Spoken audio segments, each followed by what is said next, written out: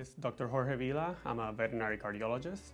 That means that I take care of pets with heart disease. That can be from congenital disease, so something that they weren't born with, something that they acquire later in life as they grow older, or even parasites, especially here in Louisiana, we see a lot of heartworm disease. I have 3 cats. Names are Kiko, Ñoño, and Lucas. They're from a Spanish TV show when I was growing up as a kid.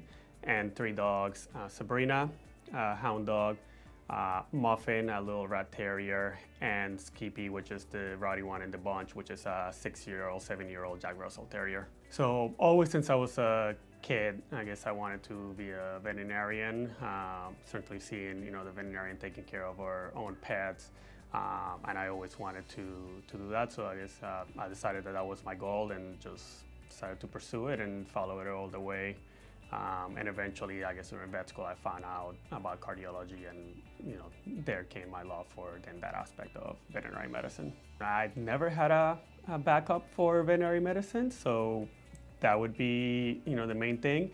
If I had to actually do something else, I would guess I would still probably do something cardiology related, maybe more in a research setting or something different. But yeah, I guess it's always been veterinary medicine, and if it was something else, maybe cardiology research. I think the main thing of the MedVet experience for me is the teamwork. I think we have a group that works really well together. Everything that we can do to help each other to treat our patients and do the best care. So it's not unusual that somebody is walking down the hall just to ask for a consult, or I just go down the hall and ask somebody else's opinion without having to jump through any hoops or anything like that. So everybody really comes together to work as one team.